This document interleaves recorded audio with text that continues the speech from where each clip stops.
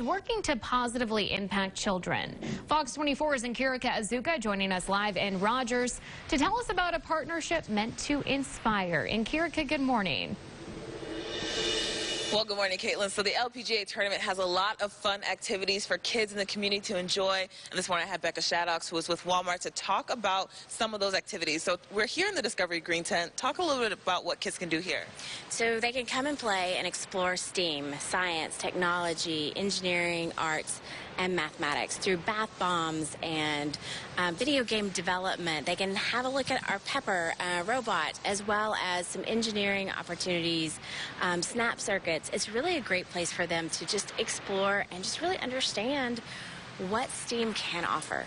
So who can get involved? Because I know I've been spending some time with Pepper, playing with all the different toys, having a lot of fun here. But who can really get involved here? Anyone. Kindergarten, pre-K, 2 to 3-year-olds. We even have some opportunities and toys and STEAM for them, all the way up to an adult, as we all like to play with Pepper.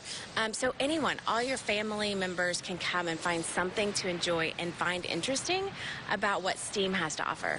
So why is this important? How will this impact the kids that come through here? So as we look to the future of talent in the world, STEAM is a huge foundation for them, and to understand that it's not just a textbook or it's not just what's in the classroom, and really understand how they can apply it in the real world and what they're interested in. You'll see kids, they stay at one station or another because they have interest there.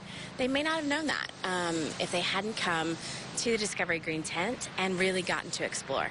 Well, thank you so much, Becca. So the Discovery Green Tent will be open at 10 a.m. this morning. And keep it with Fox 24. We'll keep you updated with everything you need to know LPGA. Live in Rogers, Nkirika Azuka, Fox 24 News.